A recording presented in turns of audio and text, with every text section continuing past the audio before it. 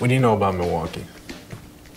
I know that it's a hard-working town, full of people that work hard, and you know, I feel like honestly I fit into that sort of population, and I'm excited to be there. I know it's on the water. I've never been in a city that's on the water, so I'm excited to be there. You and me both. Do you have any nicknames? I've had a few. I've had Moneymaker. Who called you that? My brother started that first, and Okay. he's the one that consistently calls me that. It stuck with me for a little while. I've had people make fun of me, Tea Maker. I've had people say, Meet Your Maker. That started 4 years ago, but some people, wanted to drop it because it had some religious, problems with it. They don't want to see me as like, the maker, so they had to stop that. But some people are bringing it back. This just got deep. Yeah, yeah. So that's what I had. All right. Are you afraid of rookie hazing? No, I'm not. I'm very curious to see what it's about. I know I'm gonna go through it.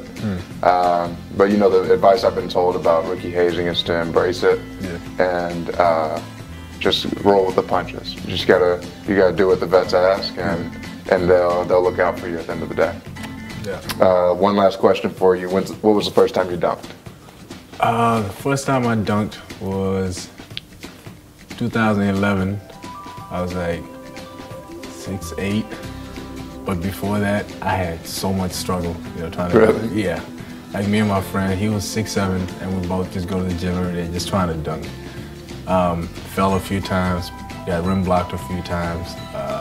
We tried so many things, calf raises, just trying to, get stronger and just find a way to lift off. Watch YouTube videos just to learn techniques, and never got it until I was 6'8". Man, it sounds like y'all wasted a lot of time. Yeah, we did.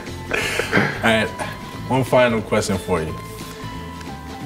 Okay, I've heard this before, and I kind of see it now. And they say, here's a good. Do you know you look and sound like Barack Obama? I've heard that a lot. I think I hear it more and more the older I get. But I take it as a compliment. I do.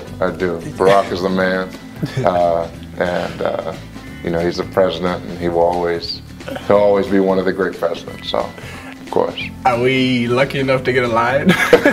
No, you're not. No, Right, thank I'm you. good. Thank you.